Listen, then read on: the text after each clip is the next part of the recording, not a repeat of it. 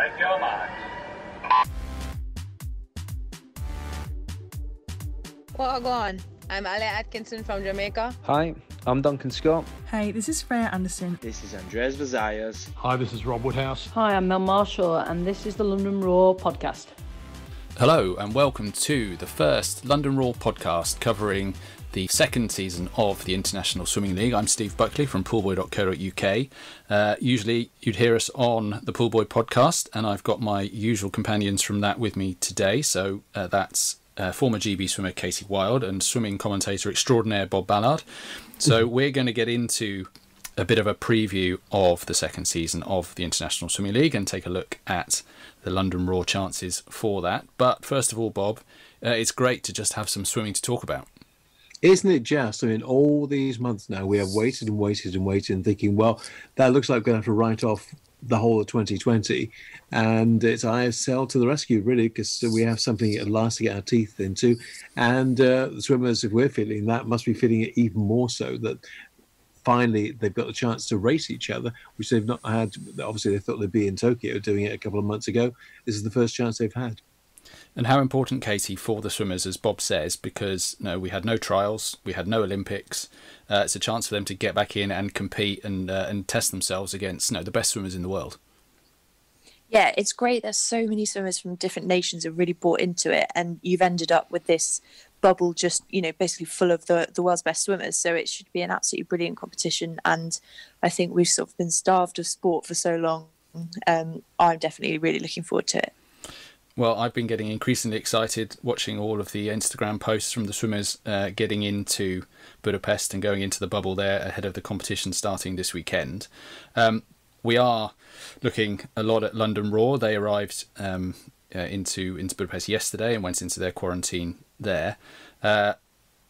They've kept a lot of the team from last year. They've added some more swimmers to it.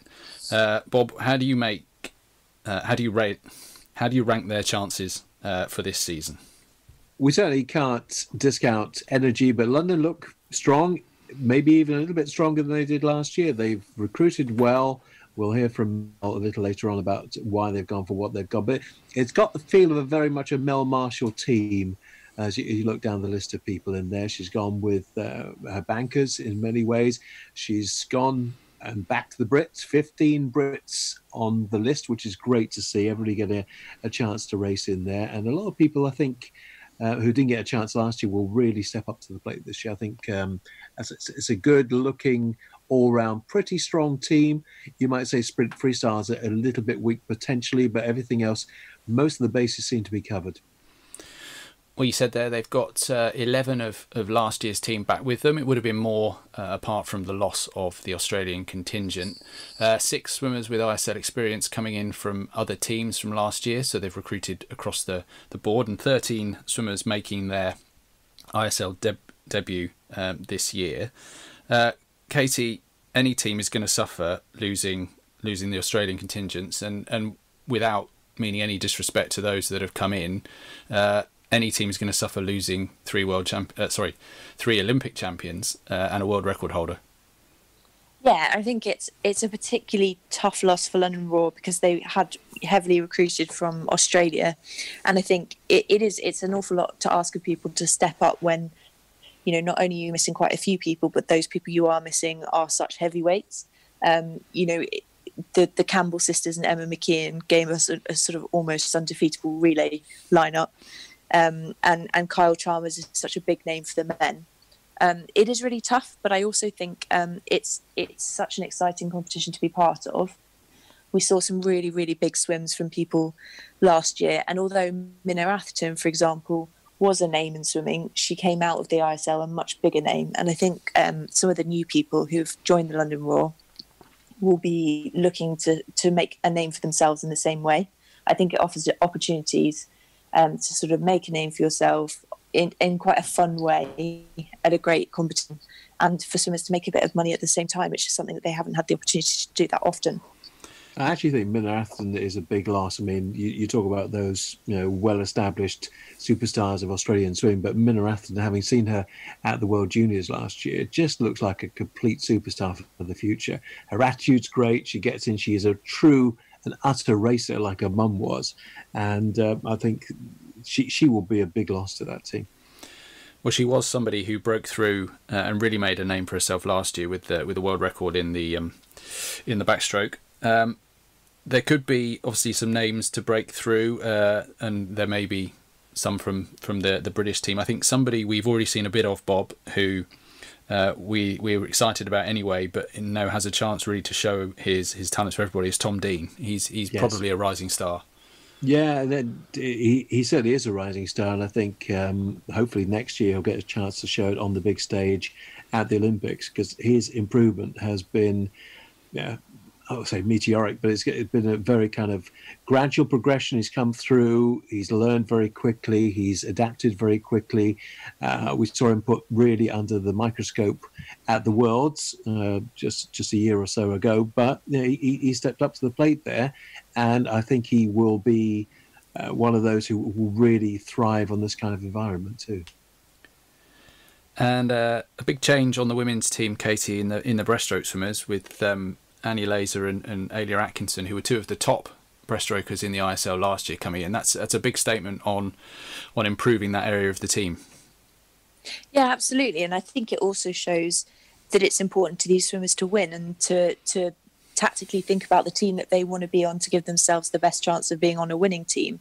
I think it is an area where we were perhaps a little bit weak last year, but two really, really strong additions to the team. And I think if we had the chance to select breaststroke on the women's side for the skins, I think that would be an absolutely brilliant chance to get some good points on the board.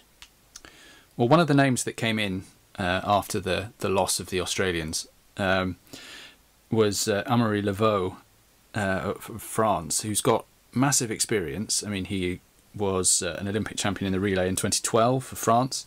He's set world records short course. I mean, he's an amazing swimmer with a massive pedigree, but we've not seen him, swimming at the top level for a little while. He retired, he's come back. Katie, do you think he's been picked on his experience, maybe, to help some of those younger guys? I think there's a couple of points. I mean, I think the London Roar perhaps was looking a little bit weak on the sprint freestyle side. So it's always good to have someone with that experience coming in. I also think it's quite fun. He's an unknown quantity a bit at this stage, exactly as you said, because we haven't seen him race for a while. But also, I think it's great to have a bit more star power. I mean, there's plenty on there already, but you can never have too much, can you? Well, he'll either be a bit of a gamble or an absolutely genius piece of recruitment, I think. But we will see when the swimming pans out. Looking a little bit, Bob, at the strengths and weaknesses of the team, we've touched on a few areas already. Obviously, the team's totem, if you like, will be Adam Peaty once again.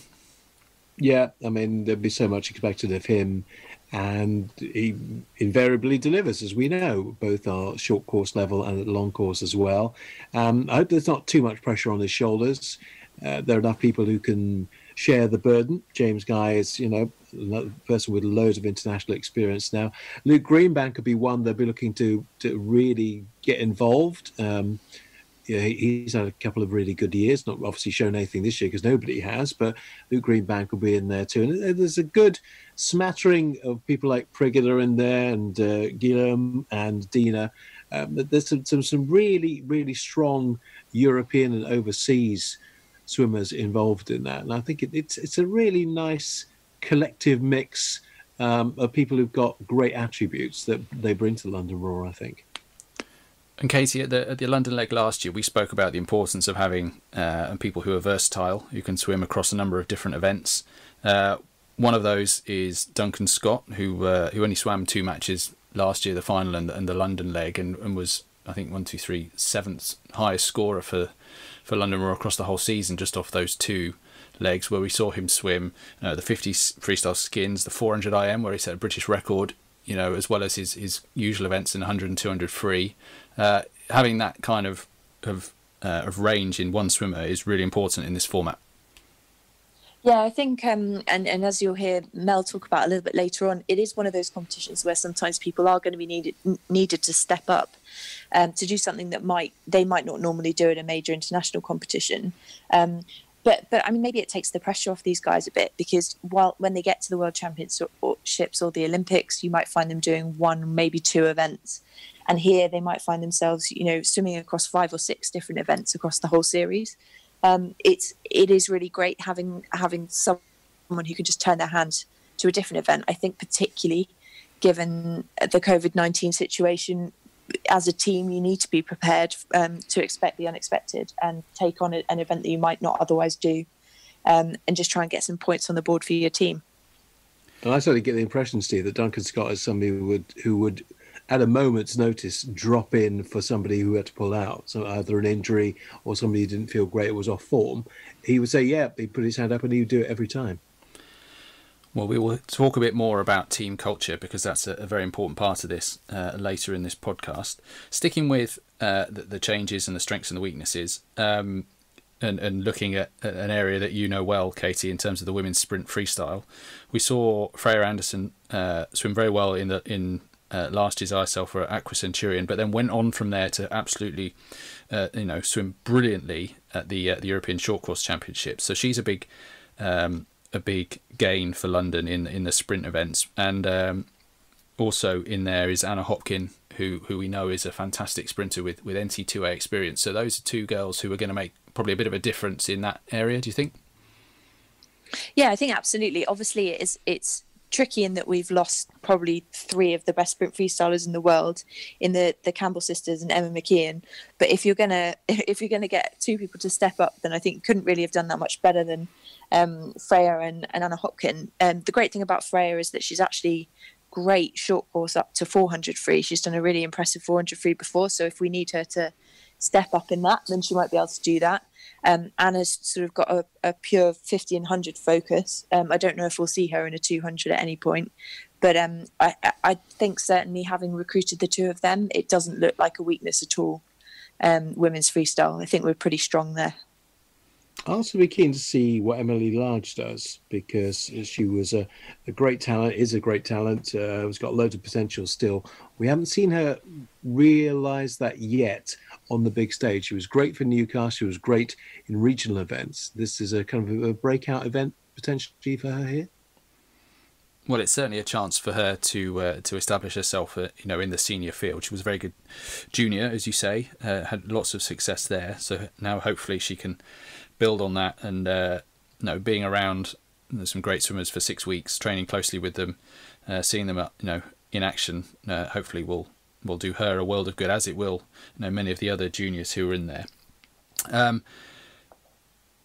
We spoke then about Freya and Anna, Katie. I think we already mentioned Amaury Laveau, but it would appear that the men's sprint freestyle is an area where the team hasn't moved on, perhaps in the way it might have done from last year when we had Kyle Chalmers last year, who won't be there in Budapest this year. But the freestyle skins were in a bit of an Achilles heel in the men's for London last year, and it probably, if it goes to freestyle again, probably the same thing is going to happen.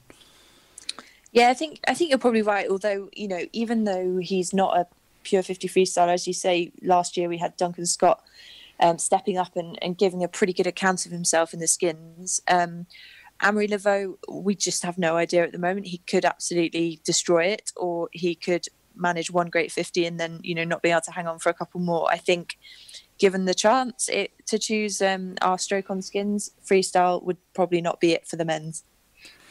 Well, we've mentioned it a couple of times already that one of the rule changes that's come in is the fact that the skin stroke is not fixed. It won't necessarily be freestyle and will be picked another way. So let's have a little look at what happens in that rule change. And when we come back from that, we're going to speak to the Raw General Manager Rob Woodhouse and Head Coach Mel Marshall, who gave us some time earlier today to tell us about putting their team together and what they're hoping to achieve this season.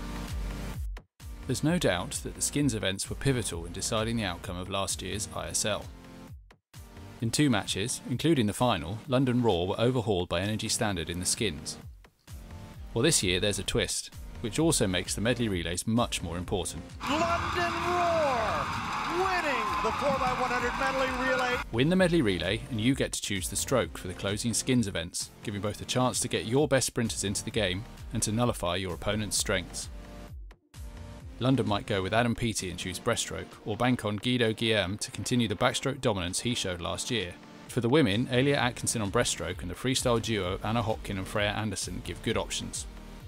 But with the Raw facing Callie Condors twice in the preliminary rounds, the choice might be as much about keeping the likes of Caleb Dressel and Lily King away from the skins as it is picking your best sprinter.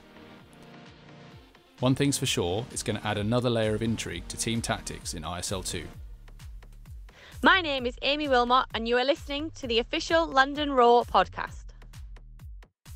So we're joined from Budapest by General Manager Rob Woodhouse and Head Coach Mel Marshall. Welcome to the podcast. And Rob, must be great to finally get the team on the ground in Budapest ahead of racing.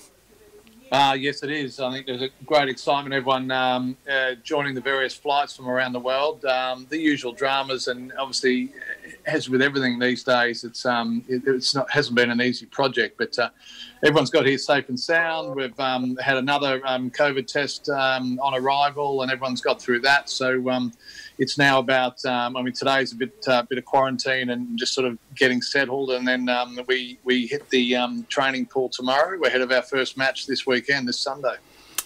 And Mel, after a summer of coaching people in their back gardens and houses and getting them back in the water, it must be great to be looking forward to some proper competition. Yeah, it really is. And preparing for an Olympics in the middle of a pandemic in sport is a real challenge. And I think this is the first glimmer of kind of normality that a lot of the athletes have had. You know, a lot of them are a year better than they were last year. A lot of them are a year fitter, and they had nowhere to go and nowhere to house their work. So I think this is a really good opportunity for everybody. And I think that everybody that's worked hard to bring this together, governing bodies, the ISL, I think it's been a real mission. And I think the athletes are going to get to do what they've been desperate to do, which is race. I mean, you've both of you swum at the highest level in your own swimming careers, but never had this sort of opportunity. I mean, Mel, is this an event you would have loved to have swum in? Oh my goodness, yeah. I mean, it's absolute. It's over in 2 hours. It's fast. It's furious. It's a team game, and I just think, yeah, absolutely brilliant. And the show that's put on is spectacular. And I just think that we'll see some fast swimming here, and I think we'll see some people pushing onto new boundaries. And I think it'd be really exciting for everybody to actually just start to look at what we do again, which is race and compete. And from the athlete's point of view, Rob, you've represented swimmers as a manager for many years. Is this this evolution a great thing for the athletes in terms of their marketability and those kind of things? Yeah, it is. I think anyone and all of us, we're all invested in making the promoting the sport and inspiring the young kids to get into the elite level of the sport as well. So we all want to do this, and this is a great way of doing that. The fact that this year the event's going to be televised, on BBC, for example, and other networks around the world, it gives all these. It's not just for the athletes themselves that are competing. It's for all the young up-and-comers and anyone that aspires to sort of get in a swimming pool and do a few laps, because it gives them something to watch and someone to follow and so forth, which they've all been sadly missing all year. So this isn't just about the elite level of sport. This is about the sport itself. So you've got your team together in Budapest at last. Tell us a little bit about how you went about putting the squad together. I mean, you've got 11... members coming back from 2019. It would have been more if the Australian contingent had been able to compete. I'm sure we'll come back to that. But you obviously had another 19 slots that you filled subsequently. How do you go about putting that together, Rob? It's a combination of a lot of things. It's obviously about having a good network amongst not only coaches but also federations and so on, and just keeping an eye out, and also watching last year's ISL results and getting to talk to people there. Mel and Tiggy, Stephen Tigg, certainly had a lot of input, which was fantastic. I think on paper, our team I believe we had a team that was virtually unbeatable until the Australians had to withdraw. But even from there, the additions we've made. It's a lot of younger people. We've given a chance to quite a few of the young up-and-coming British swimmers, which is a really good opportunity for them. But we still believe it's a really strong team. But it's that combination of, knowledge and experience, but also listening to the advice of experts like Mel, like Stephen Tigg and other coaches. Rob, quite a lot of the rules have changed since last year. Were you aware of all those rule changes when it came to recruiting for the team, or did all that come in kind of a bit later on? A bit of a mix, Katie. It's some we were aware were happening, and others we weren't. And as with everything, you go with the flow. Even to the location and so forth. I mean, we started recruiting the team when we, before the Olympics were postponed. So it's a lot different scenario now, being in Budapest, than what it was when it was going to be spread across a number of different countries over a 6-month period. So the recruiting, we did adjust a little bit, but We've done the best we can, and as I said, I'm very confident we've got a good team. Those rules, they will favour certain athletes. They might disadvantage certain teams, but I think you'll find that the strongest teams will probably get a little bit stronger. Mel, you've got a lot of rookies going in this year. What have you told them about the experience? Well, I think the lane ropes are still 25-metre lane ropes. Still 2.5 metres between each lane rope, and there's still a block. So they've been doing swimming since they were 8. So I guess that's sort of the message that I'm going to say is, there'll be lights, there'll be superstars that you're racing against, but you can only control what you can control. So I think that's the thing, is enjoy the experience, and it's really simple. It's like, just give your best. That's all we can ask for.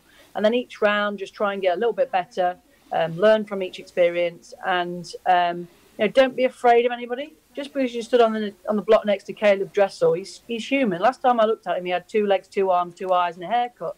We're all the same, really. So I think it's never put anybody on a pedestal. Keep it simple and just give your best. We saw last year, in listening to the swimmers, speaking last year and then on social media this year, that you built a really good team culture, Mel, last year, and everyone loved being part of that team and competing for their teammates and so on. Was it important for you, or is it important for you to try and build that again this year? And is the fact that you're sort of confined together in a hotel an advantage for that? I think the team spirit's everything. It's as a coach, you try and look at where can we get 10% from, where are the little wins, and I think that team chemistry and that almost family bond that you can build over the duration can give you a 10% factor when it comes to the wire. I remember last year in Vegas, I bought the girls some socks, and we had a bit of a girls' meeting, and we had Jeanette Otterson talking about having a baby, and we had everybody standing up and having a bit of girl power, and the girls on day 2 blew the roof off. So I just think that it's about, if we can find a 10% factor by building a bit of a family unit, by caring about one another and actually getting a bit of chemistry, and actually not just swimming for me, but swimming for we. I think that's definitely a game changer at this level. And I do think that's something that we built well last year. I think that's why a lot of people have come back. I think Rob has a large amount to do with that, and I think the staff that we work with have a large amount to do with that, because athletes at the front of everything we do, and try and help and support them to do what they do. So it's that team culture for me is everything. Did that have an impact on the recruitment? I mean, if you think of high performance teams like the All Blacks, they have a very, very strong culture. And was that something of what you were thinking of when when names were being thrown around? Well, I think there's a team fit, and there's an event fit, and there's a personality fit, but also we've got to remember that we do performance. And so I think it's making sure that all of those boxes are ticked, and taking each athlete and each recruitment on a case-by-case basis. And I think that once you've got all of those parameters and you have a good quality conversation, then you make your selections based on all of the information that you've got. We find ourselves again in Olympic year. In terms of a long block where you're all together, you've got people who perhaps would train together at home but will be spread across different squads, and I assume each ISL team has its own training times, and so it's not really possible to keep to your home squad when you're out there. How is that being managed? And I guess, Mel, for you, is there a sense of kind of needing to protect coaching secrets. I don't know if that's something that you think about when you've got so many great swimmers all in one place. I think so, but I think the big thing is it's about the athletes. So I'm seeing it now is any athlete that comes into the London Raw, they're going to get the Raw treatment. I just want every athlete this year to get what they deserve next year. And if they're in my care for 6 weeks, then I'll give them the best care that I can give them. And I know we represent different countries, but, you know, ultimately it's about the athletes. And I think at this time we should all be helping them to get what they deserve, because they're the ones that have missed out these last 18 months. And I think that, yeah, there may be some secrets that I will be sharing with a Kira Toussaint, or I'll be sharing with a Sydney Pickram, or I'll be sharing with a Omre Laveau. But at the end of the day, they'll also be sharing with me, as in what training sets they do, what gym programs they do. So it's a win-win for everybody. And I think if you go into it with a positive mindset, you have belief in yourself, you know, they can follow my prescription for 6 weeks, but, you know, when I go back, they don't get to keep that, because that's me, that's my product, I suppose. So, but I just think it's about getting the athletes at the front of everything, giving them roaring treatment, and then wishing them well and making sure they have a good Olympic preparation. So, Rob, I was going to say, even though we're talking about this from a London Raw perspective, what about the chances for a whole panoply of British swimmers who probably wouldn't otherwise have got the chance? And we have so many British representatives right across the board in ISL, which has got to be great for British swimming, hasn't it? Yeah, it is good for British swimming, and you know what? Part of it has been the support of British swimming with this as well. I think that they were rightly hesitant with everything that's going on in the world, but then once it was pretty obvious that, you know, this is absolutely what the swimmers want, then certainly the high performance guys at British Swimming got right behind this, and having their support then allowed a lot more swimmers to be recruited. Particularly once the Australians had to pull out, but also, you know, it wasn't just our team either. There was some of the young potential stars of British swimming in years to come are on some of the other teams now, it's a fantastic opportunity for them. They will do well. They'll do personal best. They'll get an incredible experience racing against the world's best in a year where there is basically no competition. So you can't argue with that. Let's move on and look at the competition season that's coming up. Then, have between you as coach, manager, the team staff, have you set a target for yourselves? Rob, what would you be happy with as an achievement for the team this season?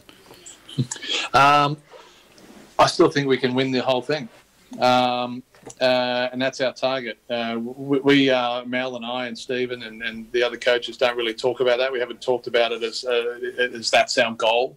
But from my perspective, that's what we want to achieve. As I said earlier, when we had our full team, you know, on paper, it was just an unbelievable team. Yes, we are missing some people, and you can't replace them. Inner athletes and Emma McKeon, Cole Chalmers, Kate Campbell, and so forth. But we have an exceptional team, and we're going to do everything we can. We have looked at the other teams, and it's going to be very, very competitive. And there's a couple of exceptionally strong teams in there. But you know, we can only do the best we can do. As Mel said earlier, there's going to be some athletes come out and just perform unbelievably fast, and I believe quite a few of those athletes will be on the London Raw team. So we're you know, from my perspective, aiming high. But if we get the best out of our athletes and the best out of our coaches and then our management team, and put in, you know, a superb performance all round throughout this 6-week camp into the finals, then we're going to be right up there. Mel, would you agree with that? Are you happy with the balance of the team that you've got to play with, you know, to take you through the opening rounds of the season and hopefully onwards? Yeah, I mean, I think, like Rob says, really, you know, of course we're going to miss those athletes, but we, you know, we'll go in as underdogs in some ways, and the people that people are rooting for, because we've probably taken the hardest hit through the pandemic. So I think we'll probably have we'll have the fans behind us, because I think we set out a good expectation last year. We came close last year, and you know what people like. They like the underdogs. So I think that, you know, on paper we'll have gone from, we'll go in as underdogs, and I think that's a nice place to go in. But absolutely, I'm committed, and the staff are committed to making sure that every round upon round that we get the best out of our team. And I think we are incredibly competitive, and I think that we should be proud of that, and we should be proud of the people that we've got and the recruits that we've got, and we should be proud of the performance that we can potentially pull together. In terms of the competition itself, I mean, last year we saw twice in the derby and in the final that the Energy Standard were able to overhaul you in the skins events at the end. Obviously, this year the skins are going to be different, with the winner of the medley relay getting to pick the stroke. Have you already thought about, Mel, how you will approach that? Will you be adjusting your tactics by match, or do you now have a fixed plan? I think the only thing is you've got to win the medley relay, haven't you? I think we all know the importance of that and what an event that will be to watch. I can already imagine, in terms of how fired up everybody's going to be for that one. So I think you have to adjust your tactics, and I think we'll know after day one around what selections to make for skins. But we will be trying to make sure that we get the best possible control off the back of those relays, and we will do what we need to do to balance out getting enough points throughout and also giving ourselves the best opportunity during those relays to make impact. And what about the jackpot time rule? Do you think that will be a factor? I mean, it seems to me, looking from outside looking in, that it's probably not going to play a big part, but I don't know what your view is of that innovation.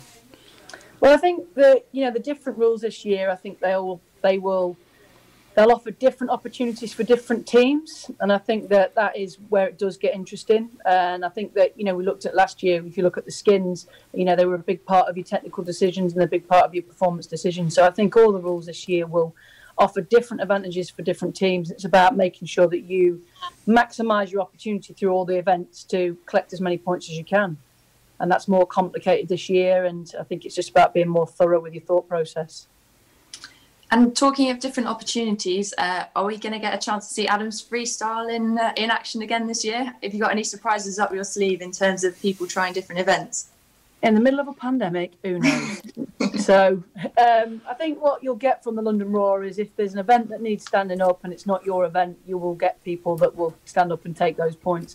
Every team will have an event whereby they're going to have to fill it or make numbers count, and somebody's going to have to step up and do a job in something they're not that comfortable in. So I think Adam led the way last year with that, 100 freestyle off the back of his other events. You just got to step up and do your bit for the team, and I think that is what the Raw do really well.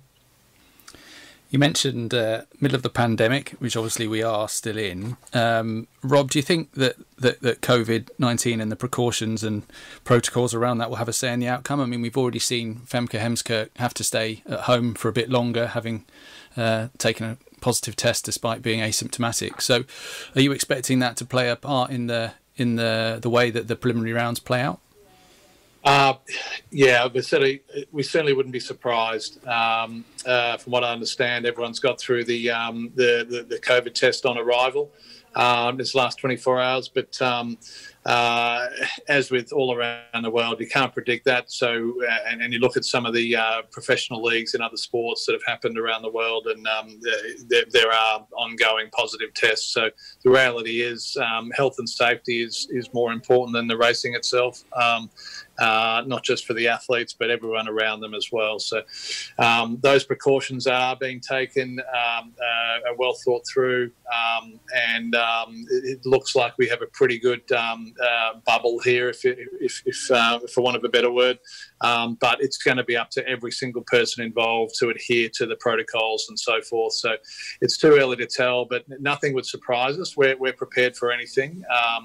But if there is a positive or a couple of positives, which then cause other people to have to isolate and so forth, then it's going to have a pretty big impact on a team. So every team member understands the importance of that and the importance of the social distancing and all the other things that we're required to do to try and minimise the risk. But the risks are still there, and we don't underestimate that.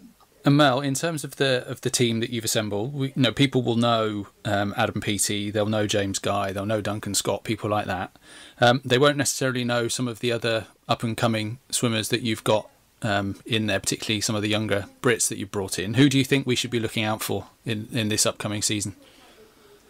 I'm not really a fan of pointing out people, as in I just think you should, wait and see see who you want to follow and see who you want to track. We've selected the team to fill spots that we know that are important to us. So I think that I don't want to single anybody out. I just think that watch the show and enjoy the people that step up to the arena is what I would say. And if I tell you all the names, everybody will say, well, you were wrong about that one. So, I'll just leave it at that, I think. That's fair enough. So you've got your first match, Mel, coming up this weekend against DC Trident, Aqua Centurions and Iron. Now, Iron were strong last year, and have got some very strong swimmers. How do you see that one panning out? Well, this is going to be our biggest challenge because we've still got 4 people waiting to come in. So we've still got some freestyle boys waiting to come in, Tom Dean, James Guy. We've still got Freya Anderson waiting to come in, and we've still got Holly Hibbert. So we're at our biggest vulnerability, I think, this weekend, and we need to be honest with ourselves around that. So we really need to, I think we need to feature in that, and I think that we need to make sure that we're still seen as a contender off the back of that match. And I think that we need to start our momentum, but also be aware that we want to build through the rounds and get better and better as we move forward. But this weekend will be our biggest challenge, and we need to be ready for that. And that's just part of the plan in terms of their other commitments that they've got going on. It's just always been the plan that they were going to come in a little bit later on and join the team to be at full strength at the next match. Is that right? Well, just some issues in terms of getting them across the pond, which we've managed to sort out now. So just with planning and everything, they've made the decision to just come out that little bit later. So we've organised that, and but yeah, that's kind of how that's going to roll. What I was going to say, Mel, is that obviously no home advantage this year for you, very much a Budapest home advantage. Are you going to miss out on that you're not going to have the roar of the London Roar this year? Well, obviously everybody's going to miss the crowd, but there isn't going to be any home crowd, is there? So I think it's the crowd that you generate online. I think it's the people that you get interested in your stories, and I think that's the crowd. So I think that, like, people got behind us when they came to London. I think they should get behind us online and on the social media platforms, and just we'll know that you're with us. But I think in terms of the crowd, we can't win the crowd this time because there isn't any. So I just think that I just see it as it's the same for everybody. We're all on no home turf, really. So bring it on. And Rob, just one final word from you. What can we expect from this ISL season? Expect the unexpected, I think. There are so many unknowns. You've addressed a lot of the issues already, the potential impact of COVID and things like that, but also the athletes are all in so many different scenarios in terms of what they've been through over the last 6 months. We know all their preparations have been stilted and halted and so forth, but we don't know who's in great form right now. I mean, there's certainly been some strong swims in recent weeks in Russia and some other countries, but we don't know how some people are going to turn up. So for us, it's about expecting the unexpected. We'll leave no stone unturned to get the best out of our team and produce the best result. As Mel said, it is about building. Big challenge this weekend, but it's about building into November and through to the finals. Well, at that point, we know you've got a team meeting to get to, so we'll let you both go. But we'll say thank you, Rob, thank you, Mel, for your time, and wish you all the best for the opening match at the weekend. Thank you. That was Mel Marshall and Rob Woodhouse sharing their insight into how the London team was put together and looking ahead to the first match, which takes place this weekend.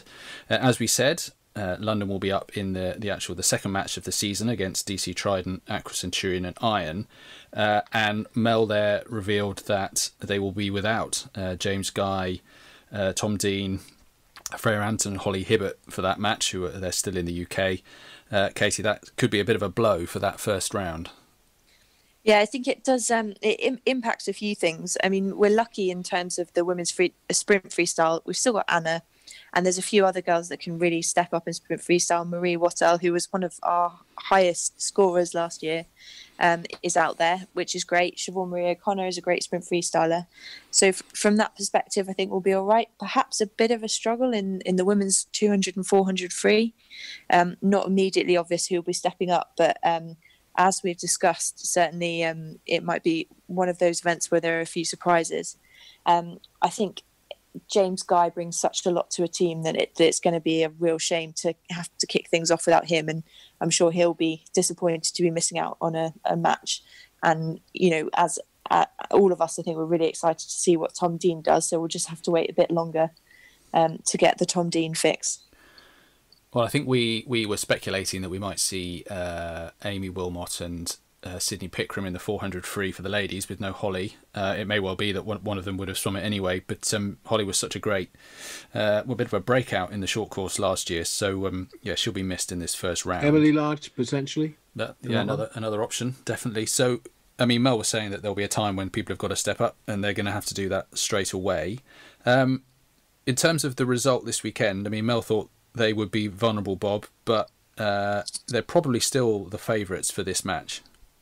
Yeah, I think they've got enough depth there. As we mentioned, obviously more than a couple of key swimmers not involved, but there's some big hitters still in that lineup. And I think there are some swimmers, as I mentioned, who are making their debuts here. We don't quite know what they're going to do till they get into the pool, but by reputation and what they've done the last couple of years, I think there's quite enough swimmers on that roster to pick up the slack. There might be a couple of events where they lack a little bit, but overall, I think there's still probably just about enough there to win the weekend.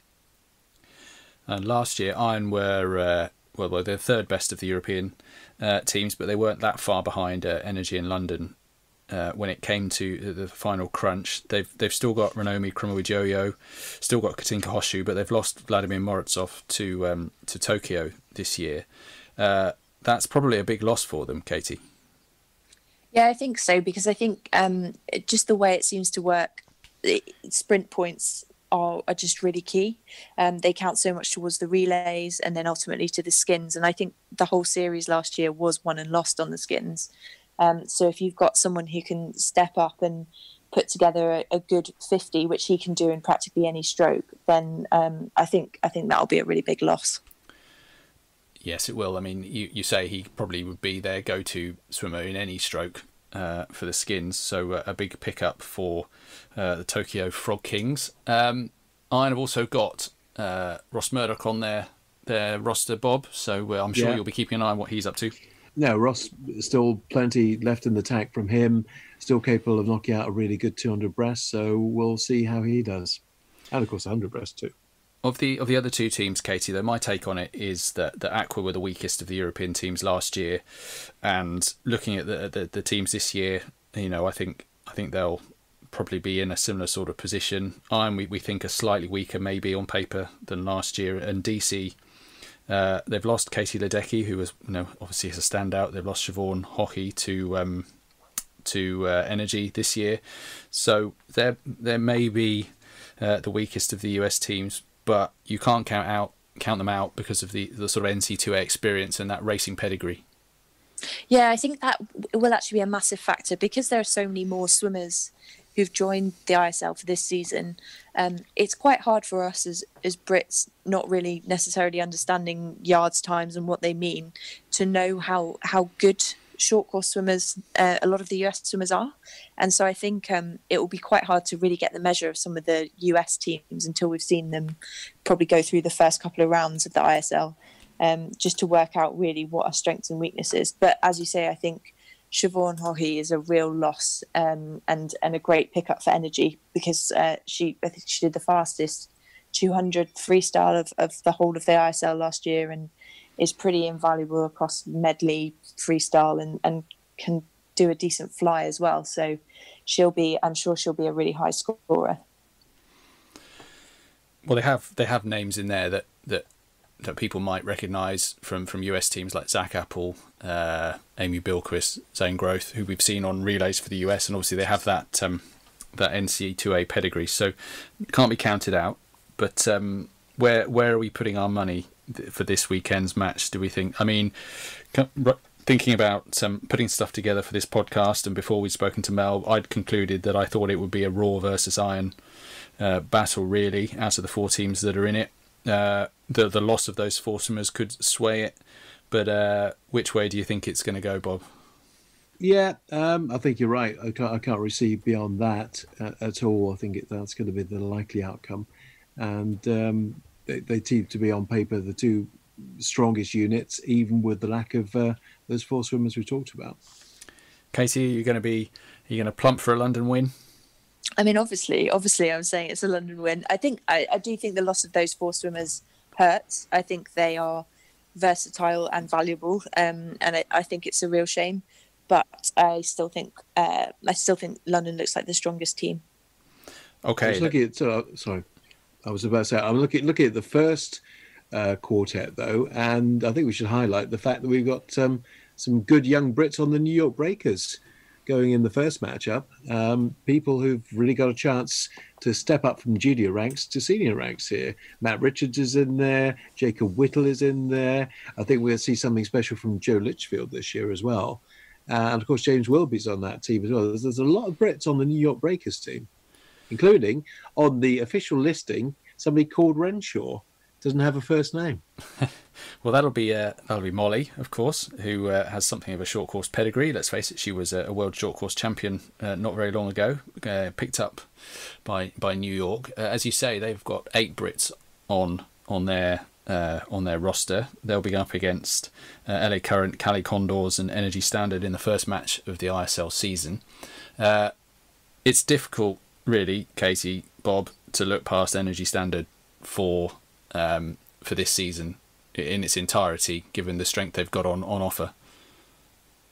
Yeah, I think they've got the strength in all the right places. I think they have a real there's not really a bad option for them in the skins, and they've probably got enough to put together winning medley relay teams on both sides.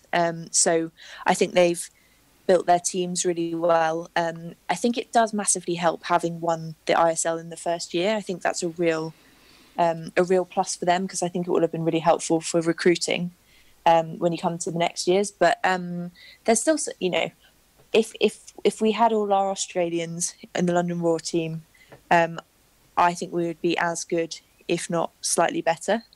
And I still think the London Raw team looks really, really strong for this year. So let's not count anyone out yet. Well, in that first match, we'll also get the chance to see Caleb Dressel in action. He was one of the superstars in the ISL last year, as he is whenever he swims. So what he does for Cali could be quite interesting in setting up their season. This is not an individual event, it is a team event, but we saw how one person can really influence it if they're good in the skins particularly, and the impact they can have on relays and so on. He's probably the type of swimmer that can swing a whole match. He's another one where you could probably put him in any stroke on the skins and he'll be competitive. So I'm really excited about seeing him in action. And one point I wanted to raise about him, or indeed a couple of other people who are swimming, is that the 100 IM has been added this year, which isn't an event we get to see them swim a lot. So I'm gonna stick my neck out. I think the world record will go in the 100 IM at some point during this series, whether it's Dressel or Vladimir Morozov who holds it now, or maybe someone like Michael Andrew. Remember? Yeah, it's quite a fast pool. It is. So there you go. That's my prediction. I'm going to stick my neck out and say that world record will go.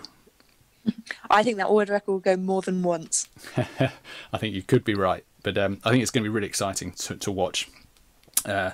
Watch them have a go at it, because it's an event we don't see some of those top guys swim very often, so one to look out for. Also, I'd say about Cali Condors, be careful not to just concentrate on Caleb Dressel. They've got a very strong women's lineup there too, some really strong swimmers in their female lineup. Well, yeah, Lily King's in there, Schmolik is in there, Alison Schmidt. There's a lot of big names in there. Yeah, they are stronger, I think, than last year.